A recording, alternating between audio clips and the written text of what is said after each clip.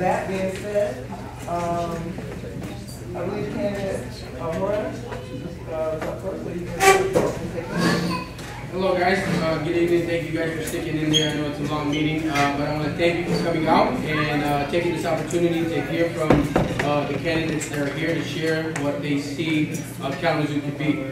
Part of the reason I'm running is because I was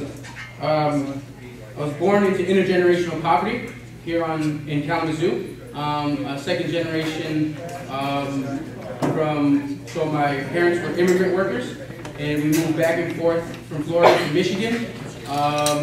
And part of the reason I'm running is because there's some things that are taking place within our city that have been ignored for a long time, for a very long time. And I'm running as a young Hispanic male, first time in the history of Kalamazoo, a young Hispanic male running for the mayor position. First time in 12 years, representation of the Hispanic population in Kalamazoo. So it's my honor, my joy. I love building relationships with people. I work for a nonprofit called Urban Alliance, where I've started some really sweet programs that have impacted Kalamazoo's economy. I'm the senior pastor of a church, and I just love the people of Kalamazoo. I love Kalamazoo in general.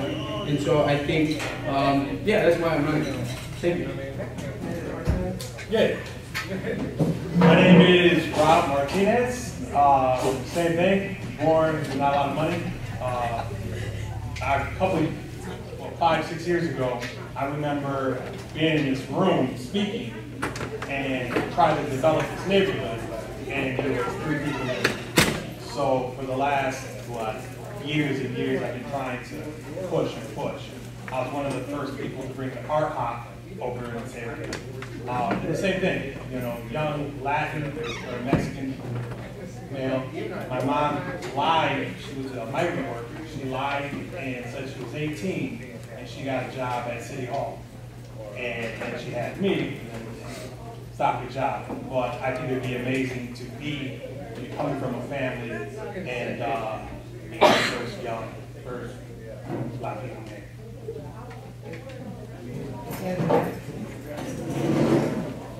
Thank you everybody for coming out tonight.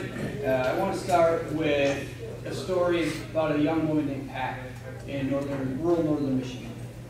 She had 2 young kids. She was a survivor of domestic abuse.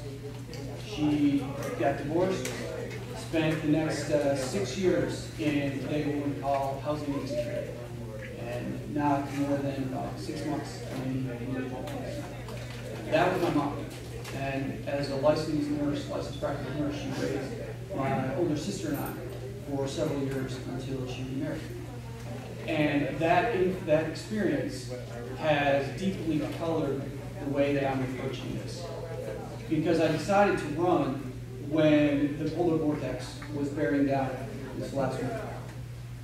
I was at a meeting with at one of the churches downtown and asking the pastor if he had a plan to help the homeless community. And he said he did. He had organized with volunteers. One of the members here in the audience was one that helped set that up. And he had worked with some of the other churches to help get people safe during that time. And it's like a hurricane. We saw this one. Nobody didn't expect that.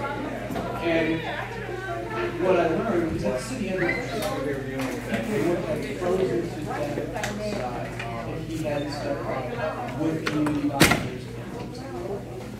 That's what pushed me to say the city does not have the right priorities. We need to do better of taking care of the people who need help the most. That's the main reason I'm running. I'm running to listen to people, to have conversations, knock on thousands of doors, and I'm out there trying to find out what people need. Because I don't think I have all the answers. I think you don't need somebody who has all the answers. You need somebody who will stand up.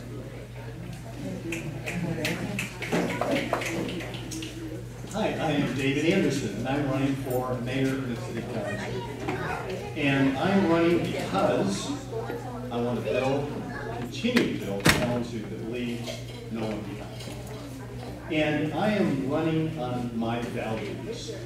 And my values, I believe, are values that all of us share in this room. We would not be here tonight on a beautiful night in Kalamazoo if all of us didn't care about this city and want it to be a great place. The values that I'm running on are these. I believe that government can be a force for good and do the will of the people. I believe in hard work. I believe in fairness and compassion. And I believe that we are here to help take care of each other and community. We've been through some very tough times in the city of Kalamazoo over the last 14 years while I've been serving on the commission. And we're beginning to see that we can change the story and the trajectory here in town. I want to be part of that. I want to build on good work that's started. I want to make sure everybody benefits. And I want to work together, bringing everyone to the table, not leaving anyone out who's going to commit to Kalamazoo, commit to my vision for Kalamazoo, and support that vision. We'll need everybody doing it together. Thanks. Thank you. Now we're going to go into the question portion of the forum.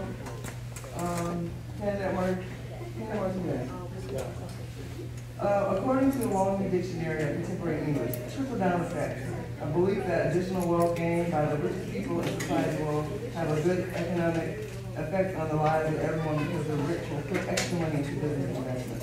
From the lens of a marginalized citizen, what will a trickle-up like policy look like using the FSP model? First of all, that's not going to happen. The trickle-down effect never really works. I mean, you say it, but you never had money in the house. So, I don't have. First, you have to educate the people how to handle money. You have to teach them young age how to handle finance. I could give every millionaire could give all their money to the urban community, and within a year, those same rich people are going to have all the money back. There's not, we have not taught our kids how to handle finance, how to get into building projects, how to get out, to be smart with their money. Saving accounts. That's the thing we're lacking. So I don't believe that there's any trickle down or any of that stuff, because, like I said, the money's going to come, and it's going to go right back to the same hands. So if we don't teach our kids how to be responsible, handle finances, and create their own generational wealth, it doesn't make sense.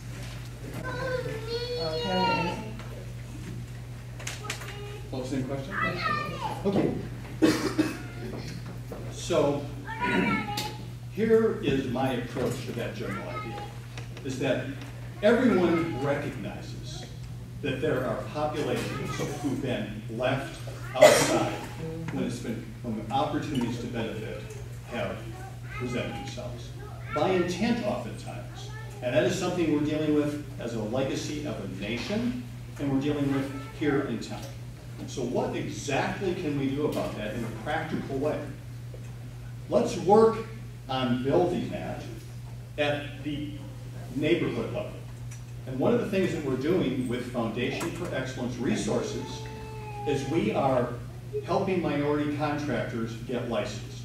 Right now we have 72 local business entities, 72 that are in our business support program, supported by Foundation for Excellence dollars, spent $200,000 so far to help those individuals. In the pipeline, some successful, some not yet. 72 in the pipeline.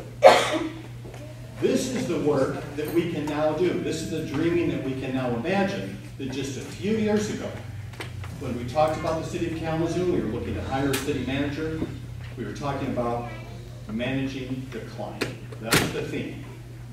Now we have the opportunity, which I am deeply invested in, to lift up. Is this something that's going to happen overnight? No, it is not.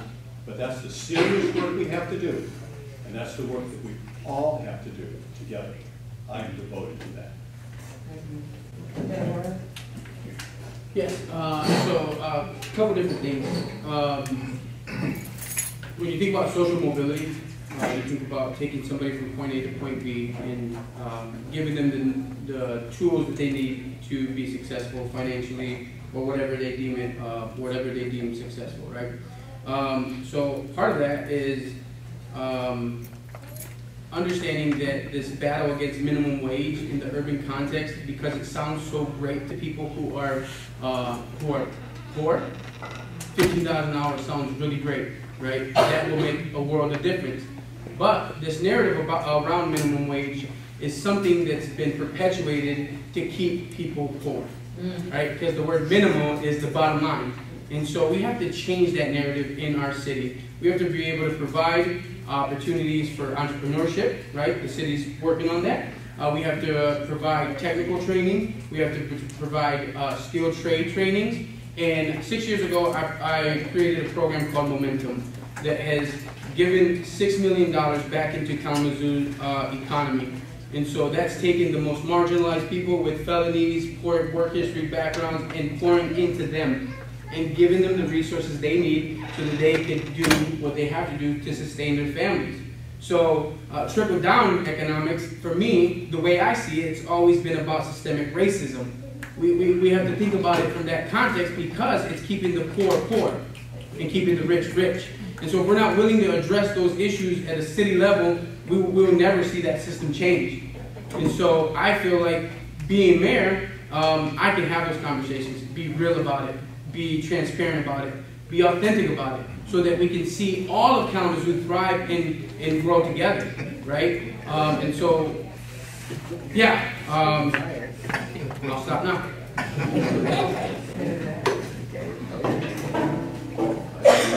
So this is a great question because it gets at the heart of why we're thinking about a new commission and a new mayor and a new direction for the city of Kalamazoo.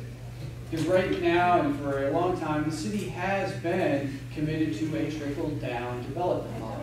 I mean, how much money are we pouring into downtown year after year after year, while sidewalks and our water infrastructure and our roads and everything else across every neighborhood in this community is decaying? And you know, I just read an article today about how smart we're being and innovative ways we're finding to finance an arena in downtown. I mean, why can't we use that intelligence and innovation and creative thinking to find ways to build affordable housing? And you know, what is it that is at the root cause of the discrepancy in opportunity? It is housing, it is education, it is healthcare. And if we want to use Foundation for Excellence money in some way that is really going to make a difference and transform the lives of people in this community, we should do it for something that's really going to help. Something like daycare and preschool, which for every single member of this community, that will lift so many people up because there's so many people who are working just to pay the cost of daycare. Yeah. Thank you. Not yet. In your closing statement. Next question. Everyone in our community deserves access to housing. However, we know discrimination keeps people from accessing safe and affordable choices at times, resulting in homelessness. We have 60% of the county is black. Do you support a human rights commission that is independent and has investigation and adjudication powers? Candidate Anderson. I am totally devoted to the idea that we need to have opportunities for people to be housed. And over the last 20 years, I have been devoted to the idea of creating affordable housing and the practical aspect of creating affordable housing. 20 years ago, I sounded the alarm for what the problems are with housing in Kalamazoo, lack of affordability, and I've devoted most of my volunteer work life helping create affordable housing. Whether the answer to that is a commission, I am not certain how that would work in the city of Kalamazoo. But I can tell you this, is that I have brought wider groups together, county-wide groups, and I think that's the kind of help we need if we're going to create a sufficient amount of affordable housing for people across Kalamazoo. I am a hard worker, will continue to do that work creating housing. In the time I've been at some of my the nonprofits I've volunteered for, We brought $50 million into Kalamazoo to create affordable housing. I wrote the millage that got passed in Kalamazoo County, which now has housed almost 300 families since it was passed. But we have to build collaborations, we have to reach across boundaries, and once again, this is an issue that we're going to have to address more than just in the city of Kalamazoo. We need everybody in the county to participate. Thank you. Dan Martinez? Depending on when you wrote that bill to have 300 families housed, as if it was 20 years ago, from 20 years ago to now, we didn't have an opioid epidemic that filled up half of downtown with drugs and community. So that's a whole different ball game when we're talking about affordable housing. Because first we have to figure out what is the root problem, and no one's going to the root problem. I mean, it's easy to get somebody into a house.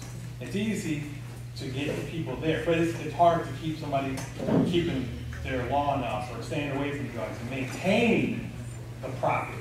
People, it keeps going. You know, a lot of times I see people will put $56 million, but I know too many people that are broke and they still don't have a house. So over the last 20 years, I've seen the same broke people not go anywhere. You know, without any education, ain't no one, without lack, you know, when you don't have any knowledge, you're not gonna go anywhere. And so, you know, for the same thing from 20 years ago, it's a whole different ballgame. That's why I personally believe getting a young, energetic, young mayor that's in touch with the streets, in touch with the music, because this is the first generation where me and my kids listen to the same music. My parents hated rap music. They hated my music. And this is the first time where my daughter might be listening to Drake. And I'm like, I was just listening to that. So there's a connection there. So I think that there's so many homes, you know, and I still think that most people shouldn't have a 10-bedroom house when there's people homeless. I think we need to get out in the streets and ask people really what is the problem, or why aren't you housed? You know, I don't think we're doing that. I think we're just only saying we're going to do a lot of money and nothing's getting solved. Yeah, Zach? Can you repeat that question again, please, if you don't mind? Sure. Everyone in our community deserves access to housing. However, we know discrimination keeps people from accessing safe and affordable choices at times, resulting in homelessness. Do you support a Human Rights Commission that is independent and has investigation and adjudication power? Yes, the Human Rights Commission. Yes, absolutely. I do agree that we need something along the lines of the Human Rights Commission to make sure that people have affordable housing. One of the best arguments for that is the work that Matt Smith has done. A lot of people have seen his presentation about redlining. Now, our city is still deeply, deeply segregated. And we have known this for a very long time, and we haven't been able to get past that. So we have to do better. If you look at where the city is at right now, in the 17-18 fiscal year, the city met about 60% of its goal for housing people in affordable housing. I'm a teacher, 60% is a D. That's not good enough. You know, we need to do better than that. So we need to be very aggressive in making sure that every single person has access. There's a program that is, I really like the way it's worked, out of Seattle, and they call it a housing navigator. So they help people who are looking for affordable housing, set them up with someone who will not just find them housing, but will find them housing in neighborhoods that offer more economic and social opportunity. So it gives those residents a chance to have more opportunity, a chance to move forward in whatever their goals in life might be. It's a way to create equality and a way to fight segregation in communities. Thank you. So I think the key word there is discrimination. You think about people who have with felony backgrounds who can't get affordable housing or access to housing. That box that's on that application is the process of elimination. The public perception about people with felonies are that they're bad people and they will always be bad people. And that's just a category of people that we're talking about housing. There's many categories, and so I think if we take a comprehensive look at this and not just say, well, it's going to be dealt with this way and that's the best way. We have to take an approach where we utilize collaboration, because the key to solution is collaboration. And so a committee that could steer that would be awesome. I agree with that. But you look at how people are discriminated against when it comes to housing. Some, it might be because of evictions. Some might be because they have no credit, right? And so we have to change that. We have to change that. And we have to work really hard at doing that. And so there's no one way to fix this issue, but we shouldn't make people pay more for what they already paid for when it comes to a crime they committed, right? We tend to do that in employment, we tend to do that in housing, we tend to do that in all of the resources we offer here in Kalamazoo. And so that's one of the things that I really want to work on, because everybody should have fair housing. Everybody should have access to that. We've been looking at a program called Housing First, where it helps people get housing first, right? Then supportive housing, then supportive services. So if we can figure out that model and implement it here on a greater level, we can impact housing in different categories. And so that's just one of those things you can look online and look at what Housing First is doing in the country. Thank you. Question 3. We got a lot of questions about housing. Currently, Kalamazoo uses programs like the Ben Carson pilot ordinance that allows corporations to avoid taxes if they say they can offer affordable housing, however, with no obligation to actually offer affordable housing. Yep. Do you support this approach to affordable housing, and if not, what steps will you take to change it? Candidate Nat? No, I don't. I think that when we go down the road of trying to put corporate interests before the interests of the residents and the people, we're always going to end up with an unsatisfactory solution. Housing is about the people who live there, and it has to be about the people who live there first. And that's got to be our primary goal. And there's lots of creative ways that we have at our disposal. There's the CDBG's Community Development Block Grants, which of course don't have nearly the funding that they used to, so it's been, it's a tool that works, but it's not as good as it used to be. We've got round we've got pilot programs, we've got all kinds of different ways that we can be creative. If we can creatively find solutions to build a marina, we can creatively find solutions to build affordable housing. And until we can do that, I just really don't think our community is going in the right direction.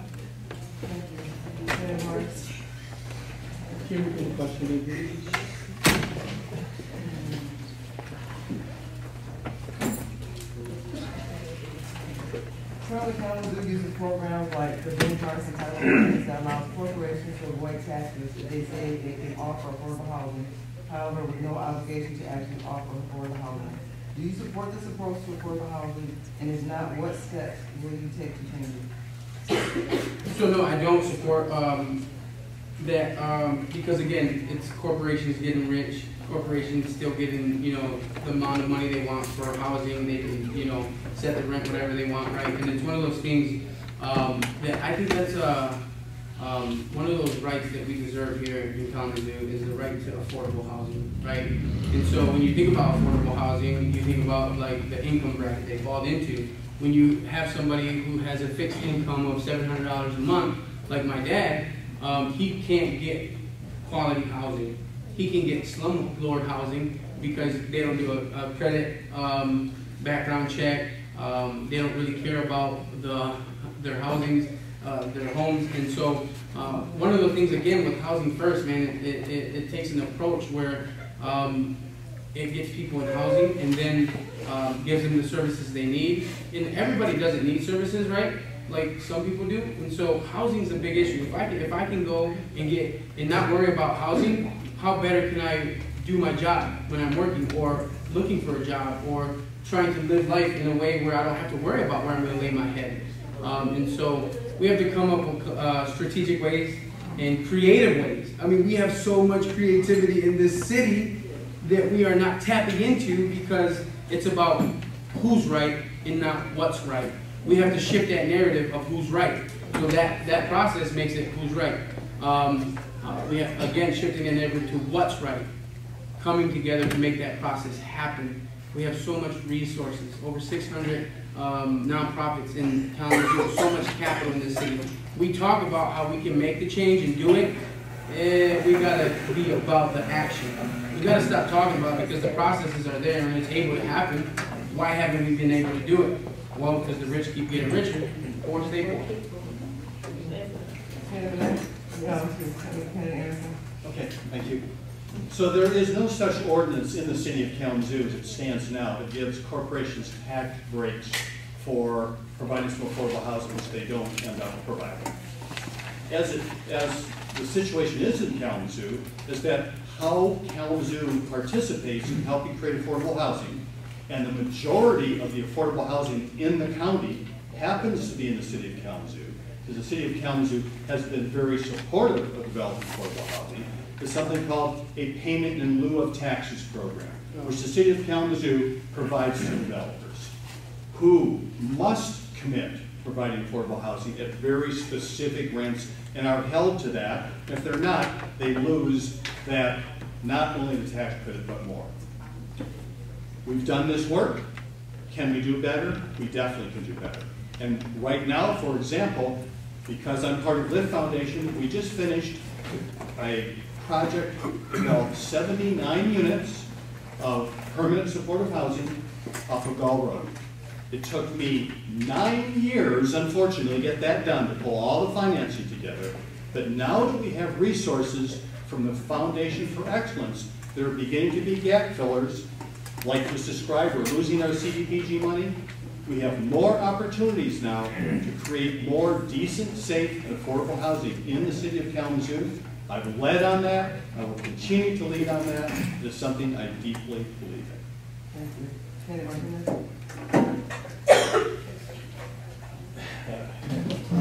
Did anybody in here understand what he said about the, how about this? Does anybody else, how many renters we got here? How many homeowners that are renting out multiple unit properties? Anybody? So he's on his own. So we're on a totally different lane here. So I want to be like that eventually, and I can see my tax bracket going up as the harder we work. But affordable housing, we got to get out there and help each other, us, not these guys who are building all these buildings around here. Because $3,600 at the exchange, I know too many people are moving in there. $2,600 at the exchange for a one-bedroom apartment. This is ridiculous. Everything's going up. And we have all these builders coming in doing a great job. And they say all these minorities are working and this. I go to these jobs and I don't see it. I don't see all the money set aside. You know, I think personally, more minorities need to get on the ground and start making more of a ruckus about affordable housing ourselves. And stop going to everybody else, asking all these corporations, because about tax write-off, they're already writing everything off on other things. We don't even know how to, most of us don't even know how to do general tax write-offs. Writing off your shoes, or writing off your gas for work, or writing anything off. You know, he knows every loophole or tax or whatever you want to say, and no one else does. So I think we have to start from the bottom. Everybody needs to get educated. Get somebody that is on your level to run. And then once you get somebody that is in your same neighborhood as you, or somebody who's not scared to go to the north side tonight. Because most of the people, I bet you're not going to go to the north side. Or you're scared. Or how many people in here will hang out down here in Washington? I know Esther will. I know I will.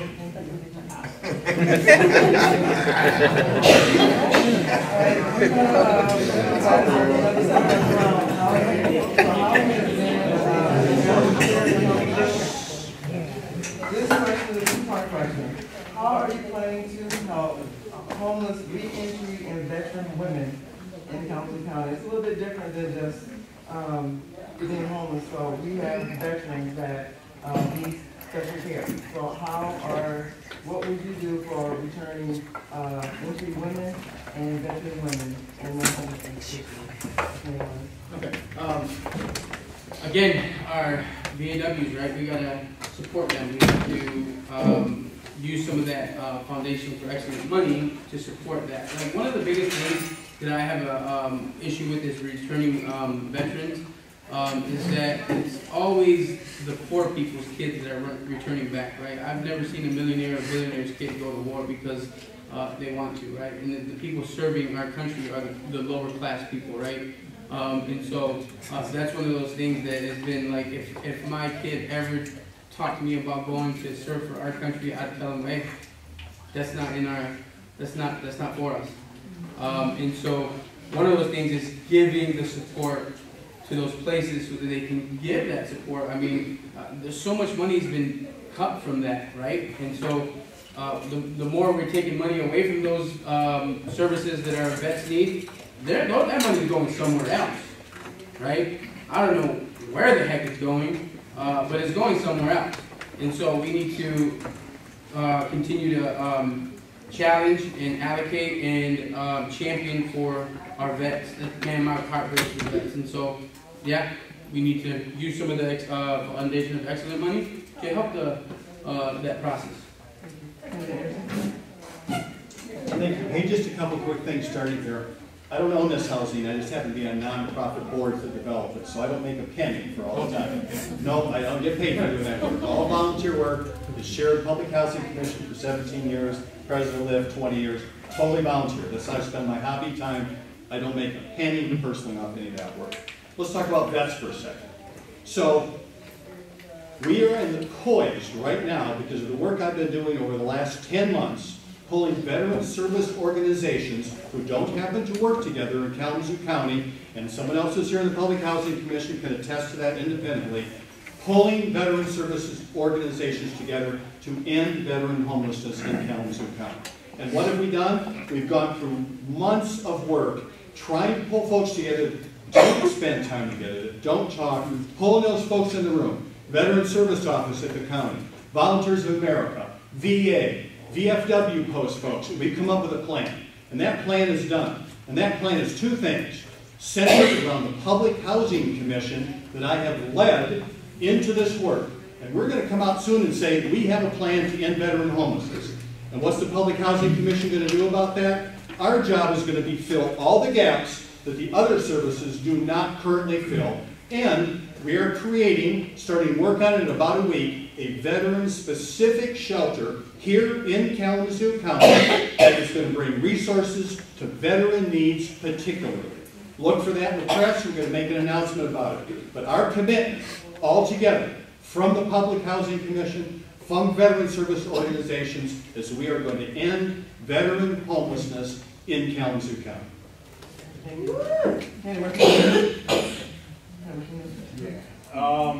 This one hits home hard because there's a couple of things that about not making a penny off of it. I've heard Donald Trump say that, but you know, he don't never make a penny off of anything. The last 2 years, my father-in-law, he fought in Vietnam, and he had Agent Orange, and so I watched him die slowly, and go from hospice and basically closing my business down because we were taking care of him. He wanted to pass away at home. And I never realized how hard it is to take care of somebody who is dying from liver failure. And it was about 2 years until he passed away January 16th.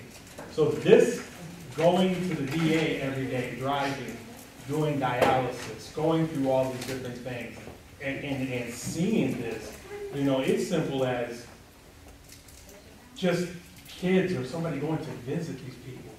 When you walk into the VA in Battle Creek, it's painted blue. It's like the worst color possible when you walk in. It's depressing.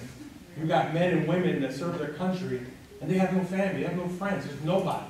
And you give them all the money in the world, and it doesn't mean anything. A hug, somebody talking to somebody, just showing that you care. That means more than money itself.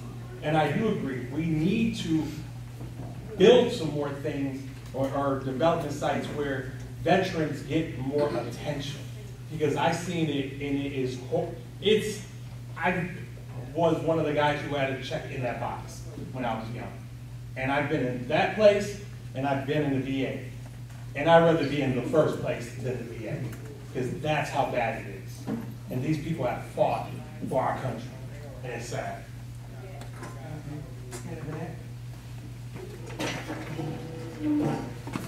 Yeah, this is a serious issue that we just need to do better on to start with.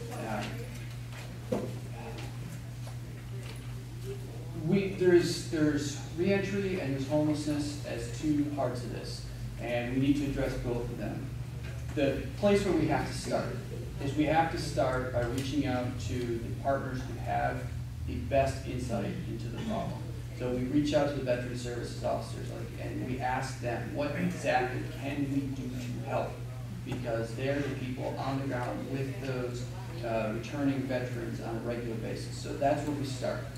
Then we move there to partner with the county, because the county has the resources we need to help the veteran population. Then we look at what are some of the problems. It's not just housing, it's how do we help with employment.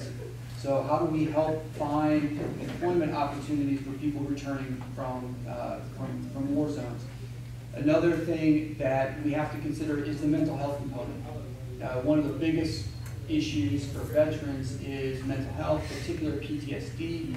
And one of the things that we can do so much better is we can help veterans by easing their access to medical cannabis, which has been shown to have very significant positive effects for PTSD, but they cannot get that through the VA because the VA is still operating under the federal government's Schedule I drug policy, and the VA doctors are under gag orders, so they can't even talk about it with their patients.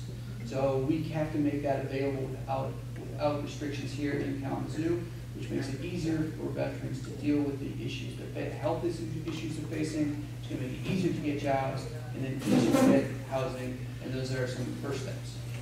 Thank you. Next question. This question comes from some students that witnessed police pulling up to a middle school here in Kalamazoo, and this is their question. What would you do differently to create school improvements that would remove the need for police officers to come into the school? So a lot of the questions you're asking are specific, and one of the things that I truly believe that is going to address most of those things is establishing true community. When we can come together as a community and fill in those gaps where we think the police need to do or these housing things need to happen, if we can't develop true community, then all these things we're talking about don't make no sense, because they're driven by policy, they're driven by ordinances, and what we're talking about is human beings. Policies can't love human beings. Ordinances can't love human beings. And so if we can't create true community in our city, we won't see these issues be taken care of. Parents get involved at school, right? Creating that process. So one of the bigger things that I want to do when it comes to collaborating is bringing all the resources we have to the table, churches, businesses, residences, the city, together so we can develop that sense of community, right? When you have true community, when you have neighbors looking out for each other, having each other's backs, what happens? It's a safer place. When you start to teach your kids morals about not bullying kids, right? What happens? It becomes a safer place, right? When we can speak out against the injustices that are happening in our schools. It's crazy. And I appreciate the questions, but we're missing a gamut of things that are taking place in our city. When you have single-parent women pimping out their daughters just to get a fix, nobody's saying nothing about that. When you have a meth epidemic running rampant through our streets, nobody's saying nothing about that. When you have a highway that's a pipeline between Chicago, Kalamazoo, and Detroit that's flooding our cities with these drugs, nobody's saying nothing about that. We always want to talk about the things that are at hand. But there's a true narrative out there that everybody really needs to see. That if we don't start to build true community in Kalamazoo, all these issues will continue to keep happening.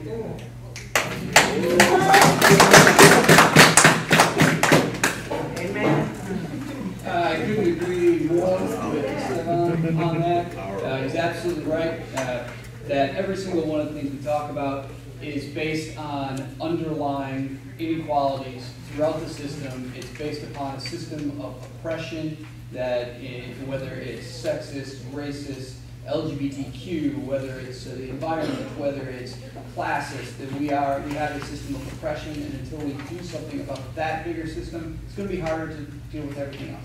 But on the point at hand is, how do we help protect students in schools without resorting to bringing police into those schools? And I think the very best thing that we can do from the city's perspective is support every single possible initiative to get licensed social workers in every single school. We do that, and we think about all the kids who are LGBTQ, how tough it is for them in our school system. Think about kids who are poor and the discrimination they face for not having what their classmates had. Think about the racial issues. A lot of the violence and the problems we have comes from a position of conflict that can be taken care of, can be moderated if we just have people to have someone there to help them. So, licensed social workers.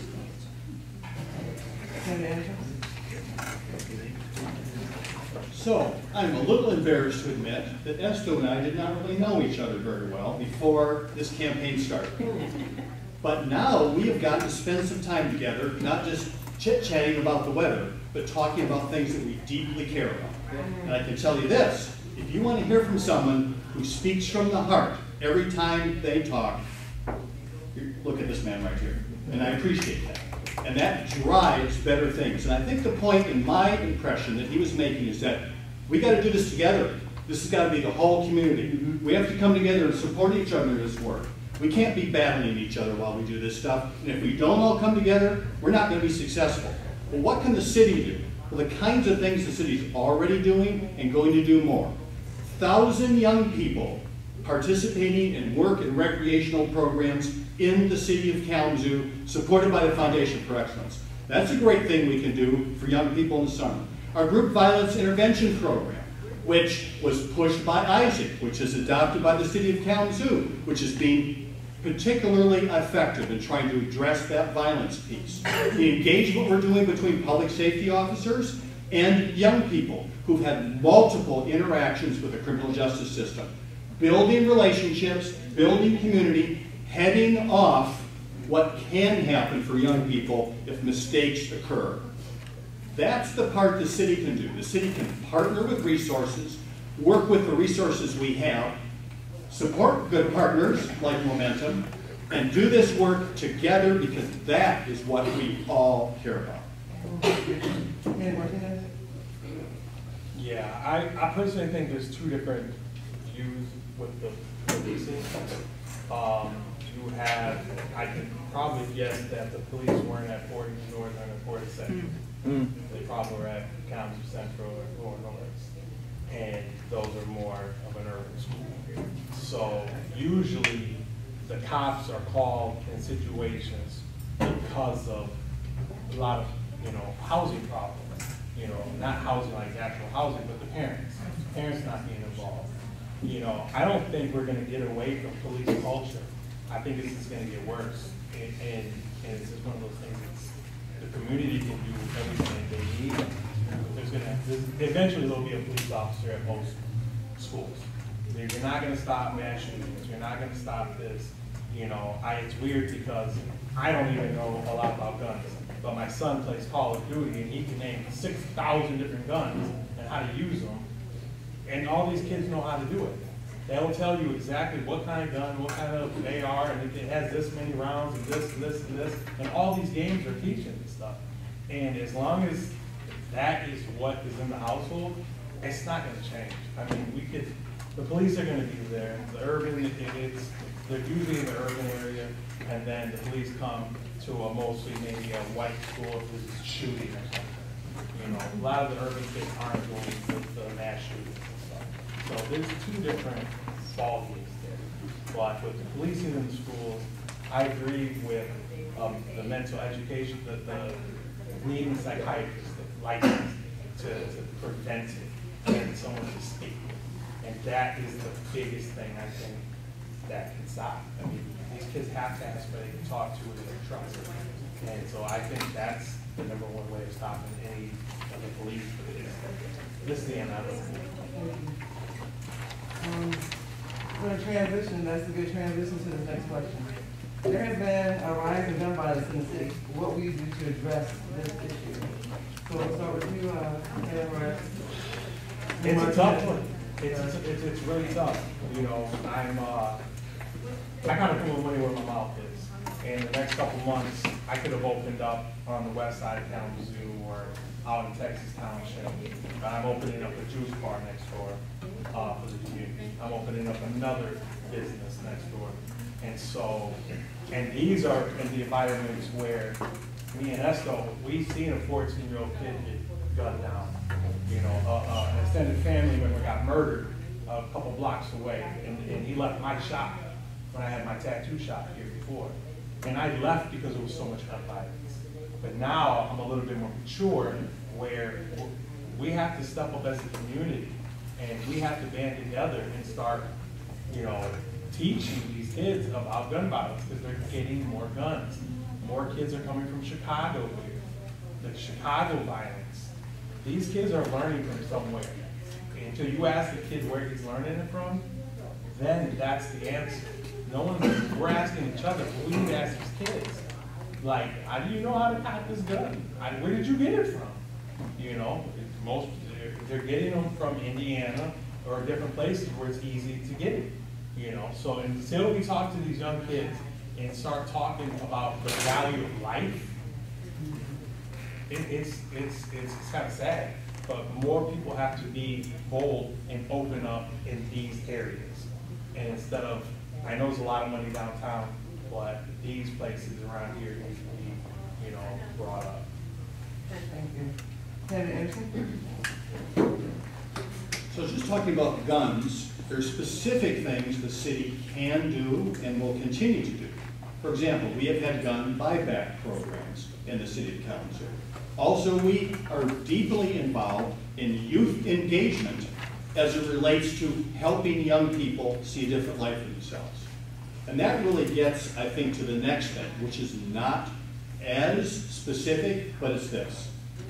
If you imagine that you have a life for yourself, if you have hope and you can see a future that is a good future for you, to me that is the best antidote for getting involved in, you know, neighborhood altercations, beginning to carry guns, if you can imagine a trajectory for yourself. And that is what the city is doing now and intends to do more of, to support pathways for hope. Support pathways for imagining better futures for young people in this town. Taking advantage of the fact that we do have the Kalamazoo Promise in town. Are young people going to be able to take advantage of that? How can we support that? What about our summer programs?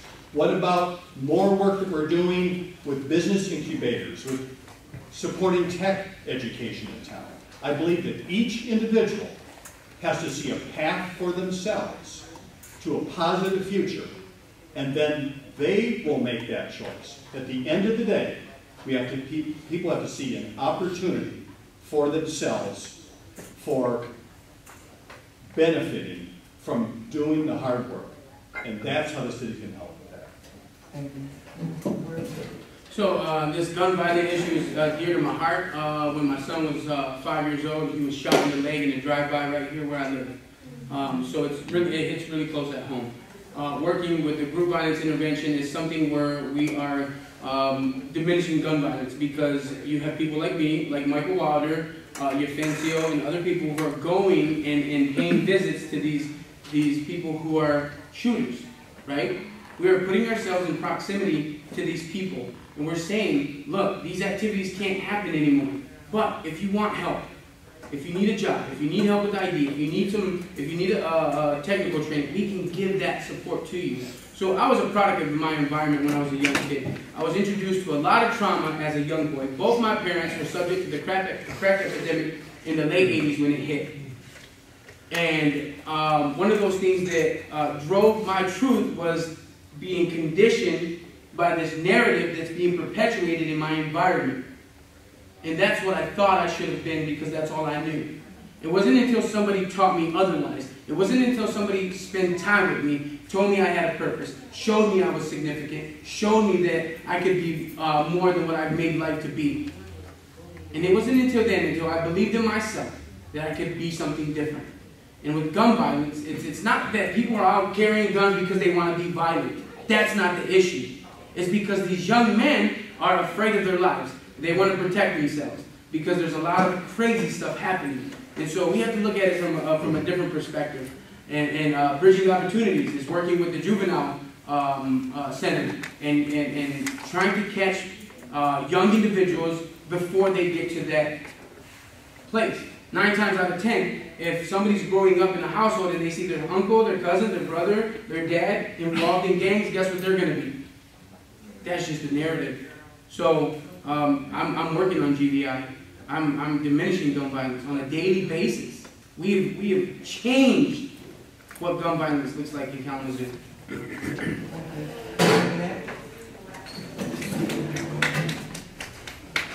This is a real problem for Kalamazoo. It's a problem that somebody with the privilege that I have doesn't necessarily need to see. And I think that's something we really need to get our hands around, is that this is something that a lot of people in our community can walk through life and never really know what's going on. But at the end of August, there had been more shootings in the city of Kalamazoo than there had been the entire previous year. That's a problem. This is a problem that's accelerating. If you look at just overall crime statistics, Kalamazoo gets a crime index score of 3, which means that there are only 3% of American cities that are more dangerous than Kalamazoo. That's scary, and that's something that not everyone in this community has to face on a daily basis. If we are going to do anything about this, we need to make sure that everyone knows and that everyone is part of the solution. The way that I think that we need to start is the same way I think we need to start all of the major problems that our city faces, and that's a series of town halls. Because we are not doing our job at the city if we're not actively moving out into the community, creating opportunity to encourage feedback from the citizens. Because we cannot pass ordinances that we expect to see the city embrace and that we expect to see work if we don't have the full support of the city behind us. We're running short on time, so because we started the forum late, this last question, this is a loaded question, so please listen carefully. You might want to jot a couple things down, but I'll go slow. Do you support changes to city charter in regards to A, solar panels on all publicly funded buildings, B, creating a ward system, C, publicly funded elections, D, elected community-controlled land bank trust, E, resident requirement for all city employees, fire, police, teachers, F, recall referendum for all elected posts, including city council, and G, a progressive tax, wealth tax. A lot. You go in that warm one.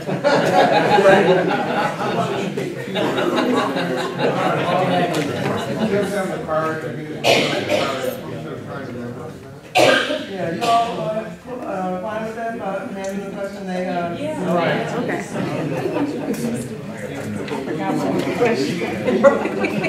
Amy. Yeah. Holy smokes. I mean, as you were reading them off, yes.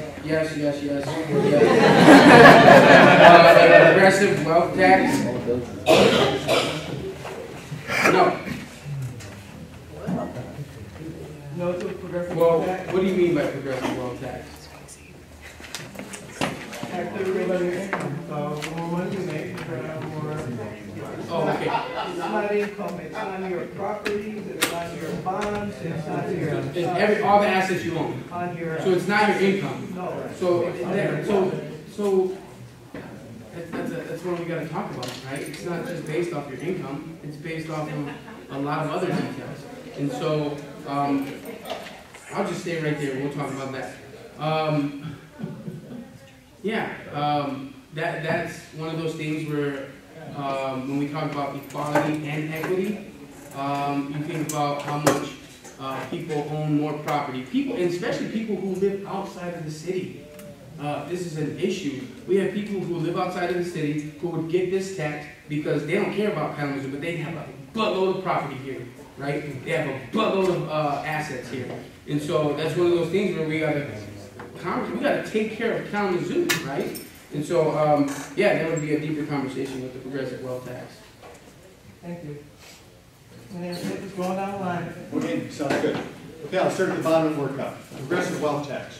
That is not, the state of Michigan does not allow that. We cannot tax in the city of Kalamazoo. Unfortunately, that's the way it is. We have no choice about that. Change the laws of the state of Michigan. There can be some choice here. We had no control over an income tax rate, a wealth tax. We don't. It's all set by the state and, of course, national. Recall referendum on all elected posts. I mean, that you can always do a recall. There's nothing special about that.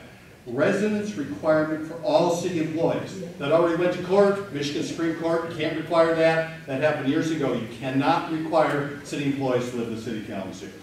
Elected community-controlled land bank. We do have a land bank that is a county land bank. That land bank has membership on it that is appointed by an elected board, and that is the county board of commissioners. So they appoint the members of the land bank. So you got an inroad into that if you don't like land bank members. Publicly funded elections. Okay, I'm not quite sure who's going to fund that. But I suppose an interesting thing to talk about. I do not support creating a ward system. Doesn't work in Battle Creek right now, where they have a partial ward system. Solar panels on all public funded buildings. I think we need to incorporate some significant expectations related to energy conservation, whether it's solar panels or not, I don't know, in buildings that are funded publicly. And that is it. So thank you so much.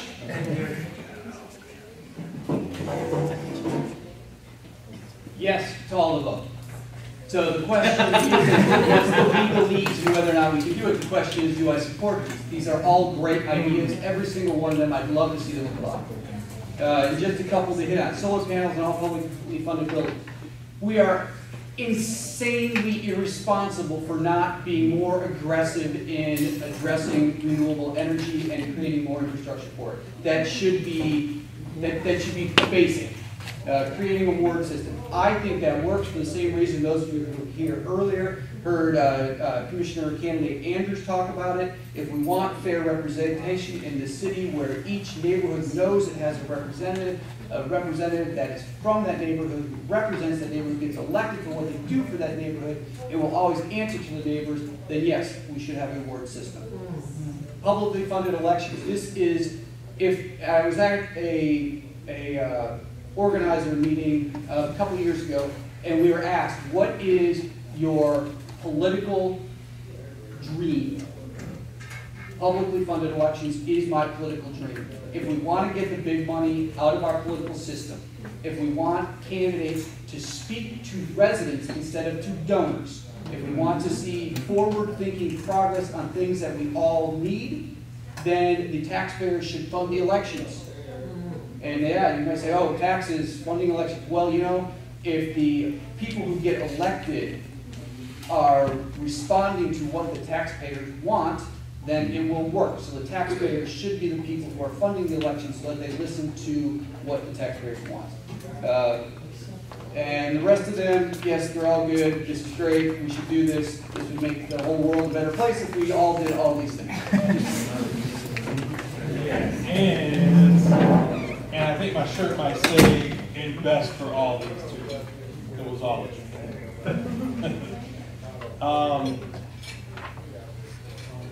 The solar panels situation. Who's going to pay for that? It's a great idea, but who's going to pay for that?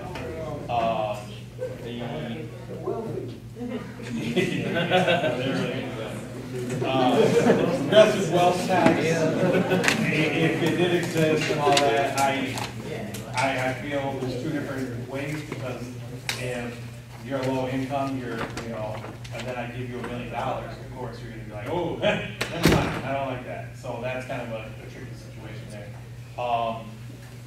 Creating an award system, publicly funded elections, no, it should be private.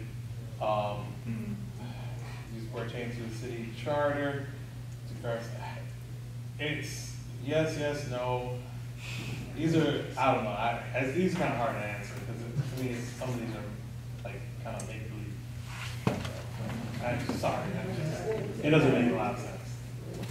All right, with that, that's going to wrap up our question portion of it. So we have a very short on time, so I'd like to give you a minute to do your closing statement. So, you start off with. Thank you very much. I really appreciate being able to get together and have a conversation tonight about things that we all care about deeply. And if you look at my history, which luckily is not over yet, you will see that for the last 2 or 3 decades, from my time as president of the Low Income Neighborhood Association for 15 years, to chairing the Public Housing Commission, to president of the Live Foundation, to serving with great people on the City Commission for 14 years, trying to do the good work of creating shared prosperity here in Kalamazoo. I want to keep the work that is getting started going forward. That is what I'm committed to. I am a volunteer for Kalamazoo. And that is the work that I believe we need to do together.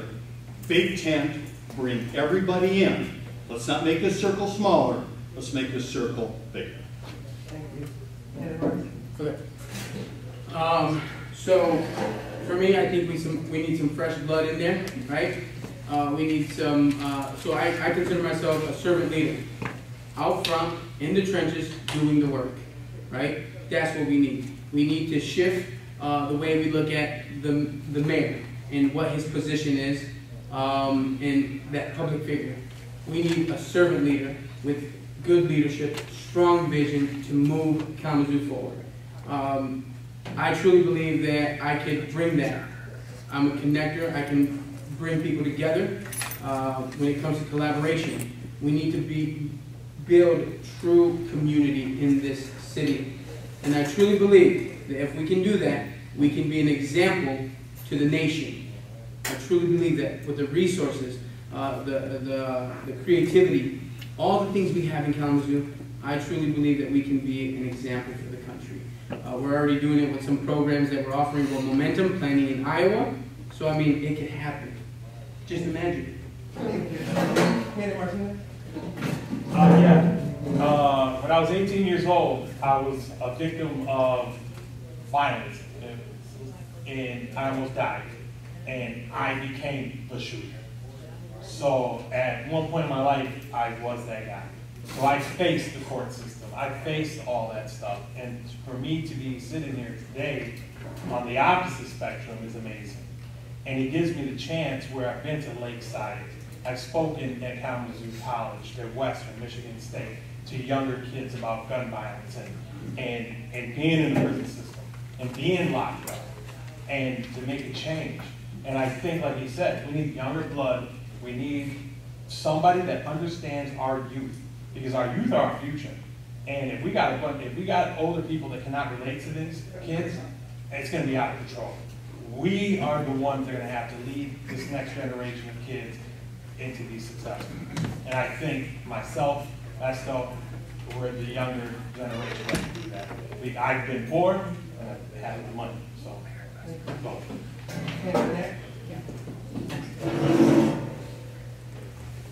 I'm running for this seat because I think we need something different. We need to have a mayor who believes in listening to people and having conversations. That's why the campaign that my team and I are running is about outreach. We have, I was looking at the numbers the other day, we have contacted at the door literally tens of thousands of people. And we always start that conversation with, what is it that you would like to see the city change to make your life better? That defines why I'm running. I believe that the reason the city government exists is to make the lives of residents better. And we need to find out how to do that. How can we create better jobs? How can we create a cleaner environment? How can we get rid of discrimination? How can we create safer communities? And how can we create a better Kalamazoo? Thank you.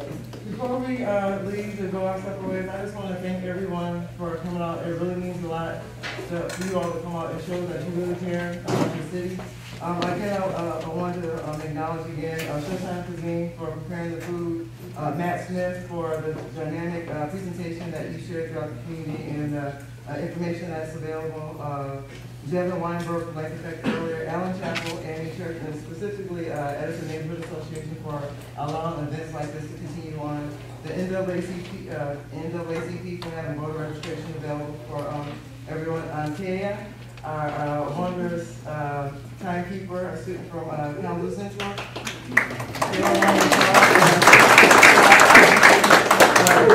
I didn't introduce him earlier. He's an 8th grader at Parker Middle School. And Danielle Baker again was the moderator for the City Commission Forum. And I also want to thank Sophia. She was out in the other room monitoring and watching so that some of the other youth that they were here. And I just want to encourage everyone to keep having this conversation. There's going to be a few more candidate forums leading up to the election. Please make sure you go to those. Go to the ballot. Go to your ballot form. Thank you all for coming out and have a great evening.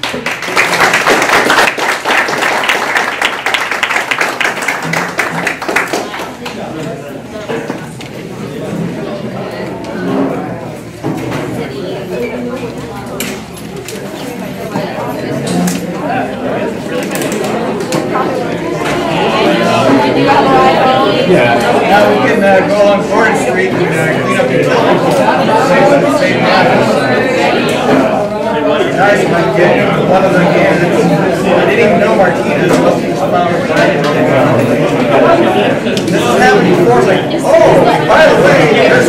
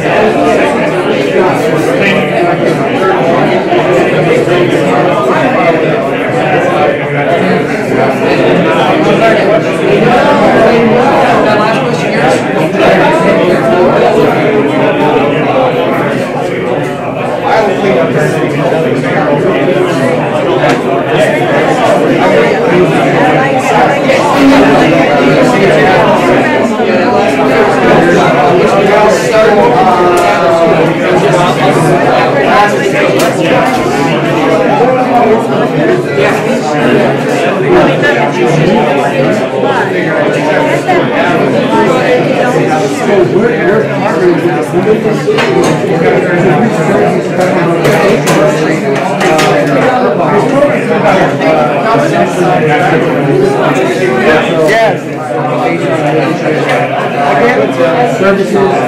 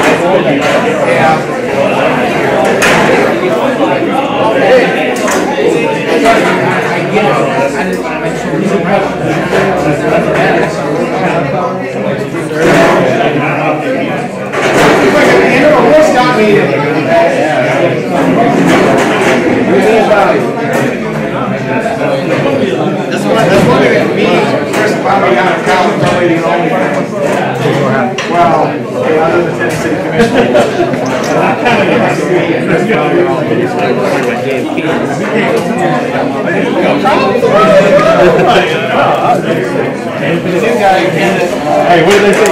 He who wears it down.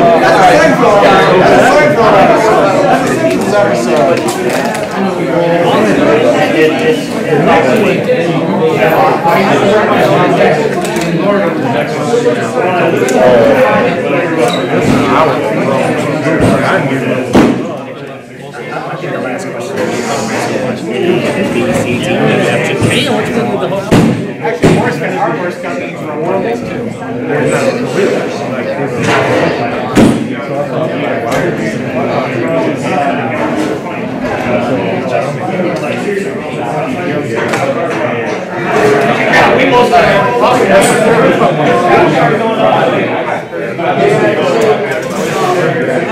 I know they want to hear it. That's a funny thing that people don't know anything about Boy Scouts. I'm going to go to that tape and get a little bit of information. All right, man. Hey, we'll hook up. You had any of the little clips, everything? Yes, we'll do. It doesn't have anything to do with your rank. ¿Cómo está todo? ¿Todo está bien? Sí, ¿cómo no? Sí, sí, ¿cómo no?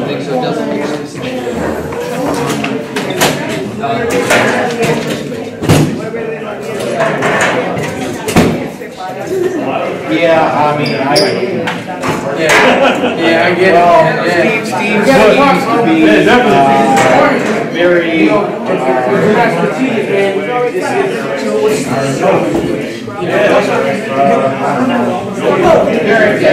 supportive, I guess, of socialist ideas. What do they do now? Because I'm not certain that there is. Dropping the ball on something. He wants people to know how they say. They're going to see it.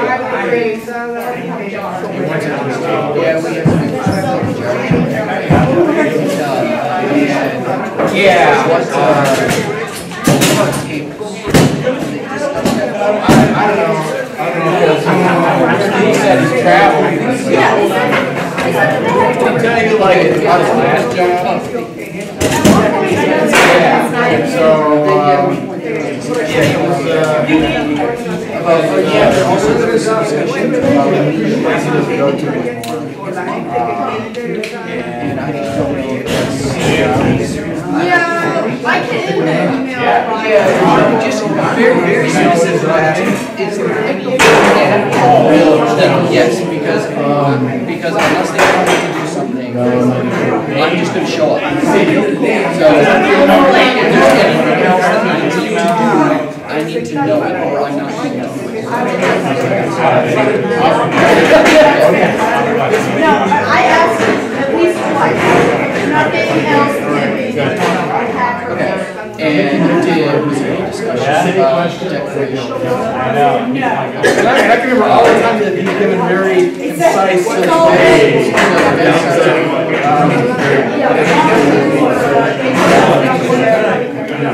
You don't even know the right out there. That kind of answers the question. Sign me up.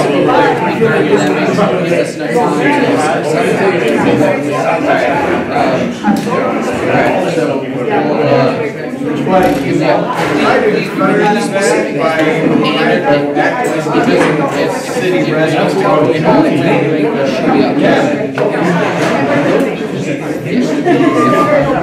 yeah, but when you it's not so that I don't then anything I need to bring with me, I need to do what places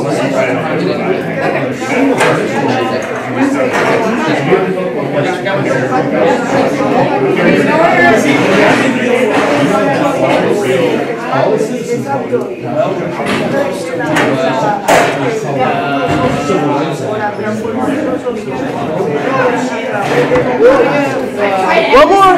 You get one more?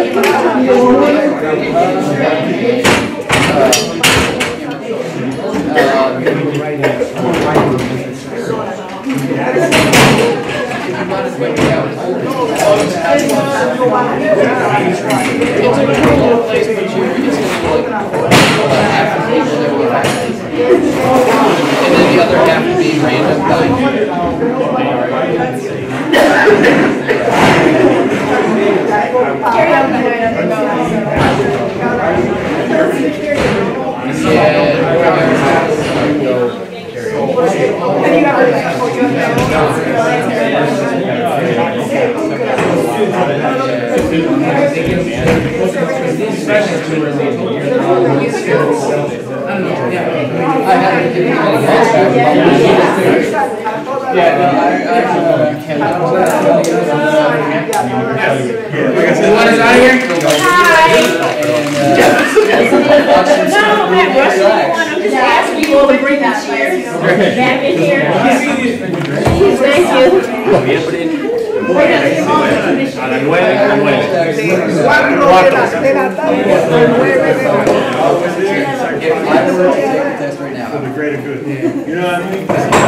And I don't think that he is not capable of. Right. Isn't it funny that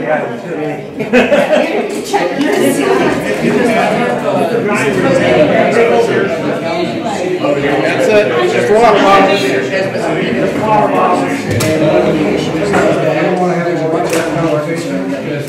Hit me up on my campaign page on Facebook. Probably the easiest way to get hold of me.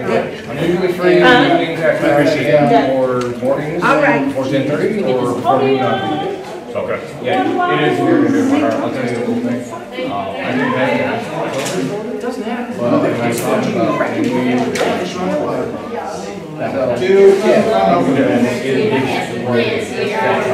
cancer survivor, so that's what brought me into it. Process for And testing. then it helped me, you know, then I realized, hey, I'm in the chemo clinic, there's hundreds of people in here that don't have access to this. And so I was like, well, I'm starting a retail location. And I went right in front of that city council reporters. I said, I'm starting a provisioning center. If you want to arrest me, I'm right here. Come get me.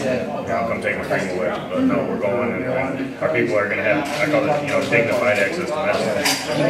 You know, that's what we're going to get from citizens of the community. I live in it. If you don't like it, come get it. And they said, well, we'll work with you. You know, it's an uphill battle, and there's a lot of red tape, and there's a lot of bias, of course, in every city, including Portage. One of the biggest problems is like, I'd love to see like the city supported cannabis co-op from Kalamazoo. I don't know, maybe you're at the same city commission meeting and stuff about the problems of like, it's still illegal federally and other things. It's like, They're not saying that in California. No, they're not. So we're going to have to twist some arms to get the city to do That's what I told Dave. I said, everything we do in this industry, you got to grab. How many warrants has he written over his career for cannabis possession rates? Yeah. So you got the guy that's written 10,000 warrants, you know, now in charge of creating an ordinance to allow for it. So, like,